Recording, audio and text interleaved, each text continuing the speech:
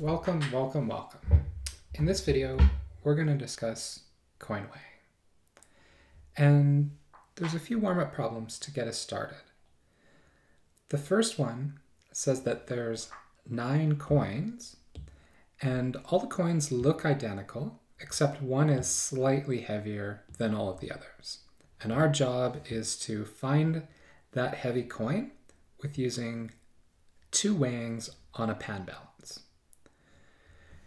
So give that a try, and if you solve that one right away, take a look at the next one. I want you to try these problems on your own before we discuss the solutions. This time there's just 8 coins. Again, they're all identical, except that the counterfeit coin is either slightly heavier or slightly lighter. So the last time it could just be heavy, but now it could be either one. Again, we're going to try to find that counterfeit using a pan balance. This time we have 3 weighings instead of 2. And you don't have to specifically identify the counterfeit as being too heavy or too light. Just try to find it. Just say that's the bad coin and identify it in that way. It could be heavy or could be light. So pause the video now, give these problems a try, and then we'll build some theory towards their solutions. Okay, so we're going to discuss what we call adaptive solutions first to attack these types of problems. Later on, we'll discuss non-adaptive solutions. So adaptive is just like it sounds. You get to adapt throughout your solution. So for example, if the scale tips to the left on the first weighing, you can decide to put different coins on for the second weighing, and so on. So every mathematician tries to find the best notation out there to deal with different problems. So here's kind of the best that I could find to try to deal with coin weighing problems in an adaptive way. So the following notation is going to be used in this video today. So let's keep in mind all of these notations. So if we just draw a circle, that's going to represent a coin that we don't know anything about. If we write G down on our page or our diagram, that's going to represent a coin that is known to have the correct weight. So G for good. H is a coin that might be too heavy, but it's not too light. L is the opposite of that. So capital L means it might be too light, but we've discovered that it's not too heavy. And then if we're drawing arrows like this, we'll represent different cases for how the scale responds. It either tips to the left, tips to the right, or balances in that order. So we'll start discussing part A of the warm-up problem. So that was where we had 9 coins, and one of those 9 coins could be too heavy. So let's write that down in the notation above. Okay, so there's our notation being used. We're supposed to find the counterfeit among all of these H's. There are 9 coins which would possibly be too heavy. 8 of them are good, but we don't know which 8. So it might be that these are too heavy. One of them we know for sure is too heavy. So when trying to think of how to place these coins on the scale and how to adapt from that, we have our 2 weighings. One very logical thing that works really nicely, if you tried splitting up the coins evenly among 3 groups, being the left-hand side, the right-hand side, and off the scale, that seems to work really, really well. Okay, so now that we've split them up evenly, there's 3 things that can happen. Our scale could tip to the left. So I'll draw an arrow with an L on top representing tipping to the left.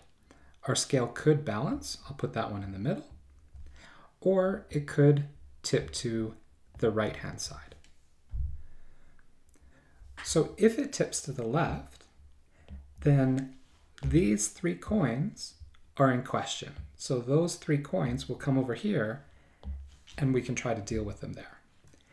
If it balances, then the coins that were left off of the scale are in question, so we'll deal with them there.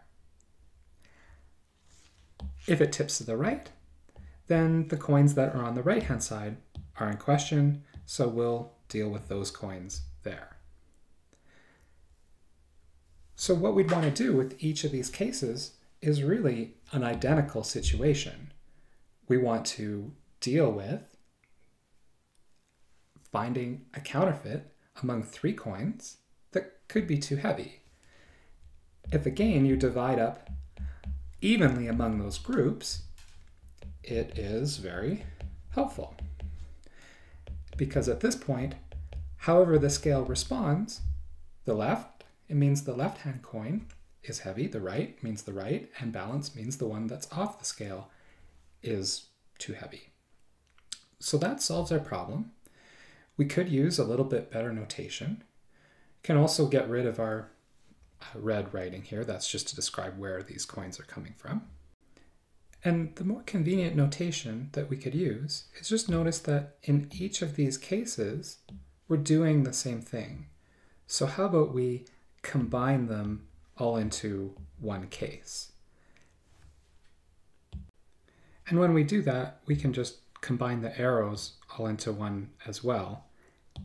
They're symmetric in all 3 of the cases, so we'll allow ourselves to write an arrow with an L, an R, and a B. In all 3 of those cases, tipping left or tipping right or balancing, we do the same thing. And this displays a mathematical way where we can solve this searching problem. Let's move on to our next problem.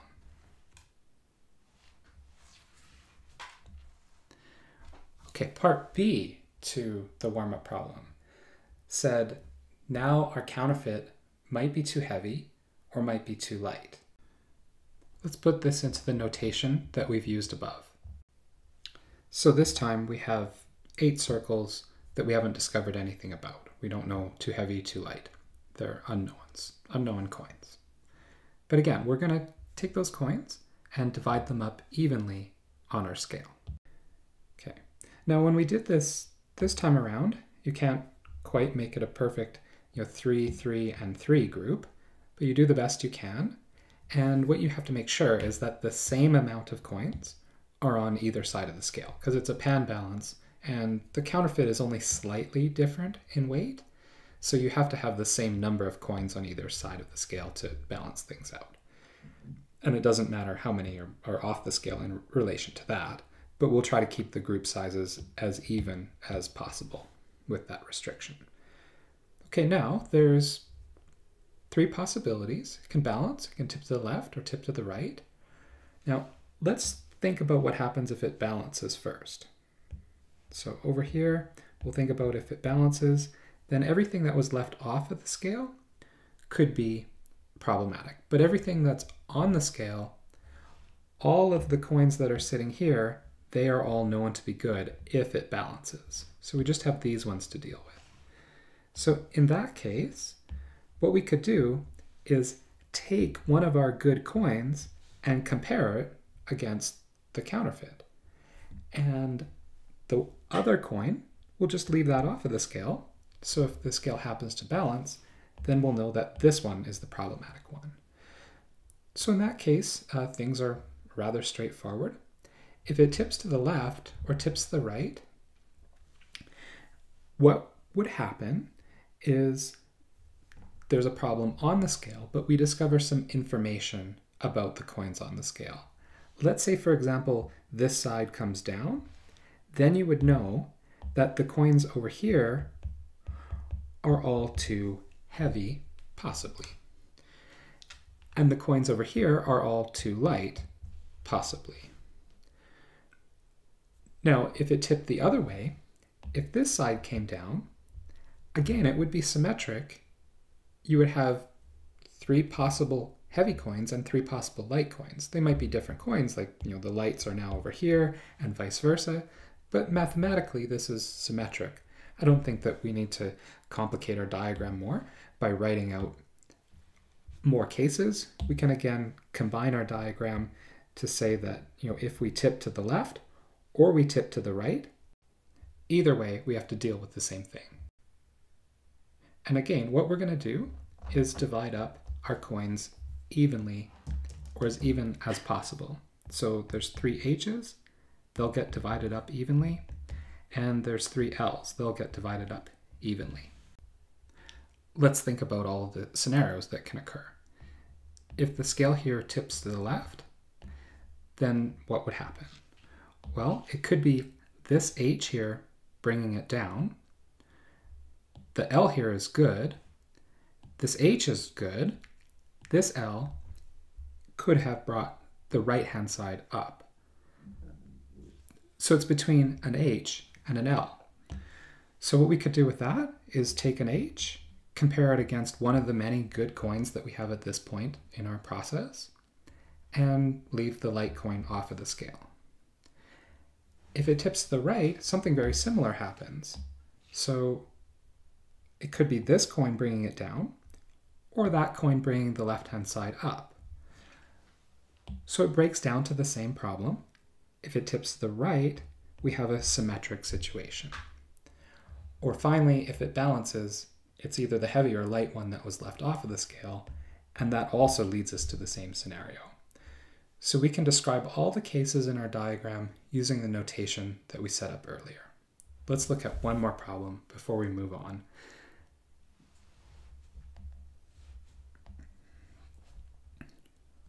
So we're going to test out our method with 12 coins. So we'll keep trying to use all the notation that we discovered above and see how good it is at attacking this particular problem. So this time we'll write down our notation just like before. So there's our 12 circles that we're trying to find the counterfeit among. We're going to start by evenly distributing them in our 3 groups on our first weighing.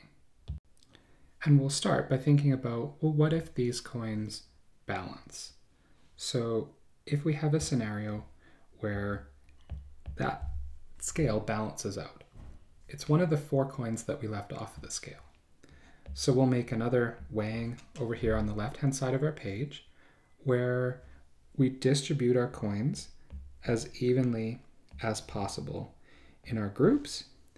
And here we end up with a scenario where we're going to have to use a good coin to make sure there's the same amount of coins on either side of the scale. If it tips to the left or it tips to the right, we have symmetric scenarios. Each of those scenarios give us 4 heavies and 4 lights. So we'll divide those up as evenly as possible among the 3 groups.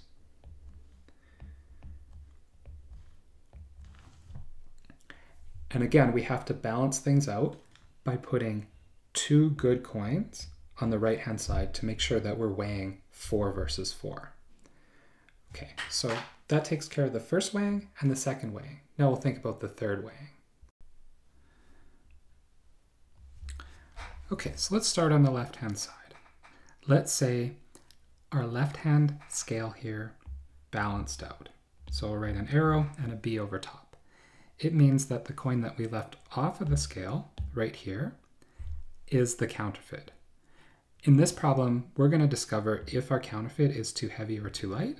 So I'm going to do one more weighing in this case. So I'm going to take that counterfeit and compare it against one of the good coins. Okay, so another thing that could happen is if our scale here tips to the left. If it does tip to the left, then the coins right here could be too heavy, and that coin right there could be too light. So we have 2 heavies and 1 light. So what we'll do with that is take our scale, compare the 2 heavies, see which side comes down, and if neither side comes down, it's the light one that we left off the scale. And the final thing that could occur, what if our scale tips to the right-hand side? If it tips to the right-hand side, then this coin here could be too heavy, or these coins over here could be too light. So this time, 2 lights and 1 heavy.